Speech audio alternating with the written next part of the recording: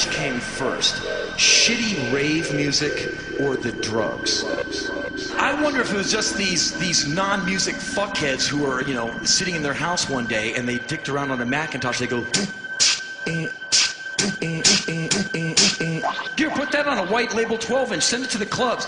Wow, man, you're brilliant, we'll put you on the cover of NME. You're fucking genius, man, you're fucking genius. Oh, wow, it's jungle, trance, hip-hop, fucking shit music. So you make music that shitty and everyone sits around and goes, God, this sucks. No, take these drugs. Drugs.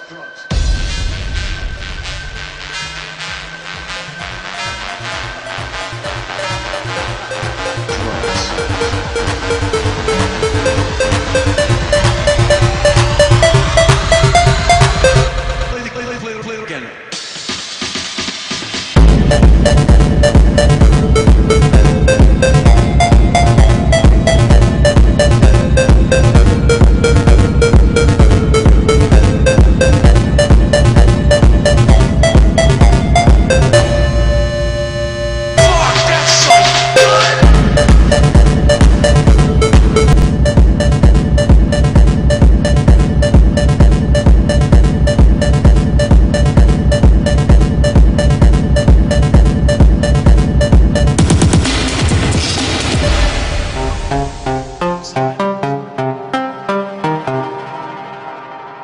I'm gonna make your balls finally drop.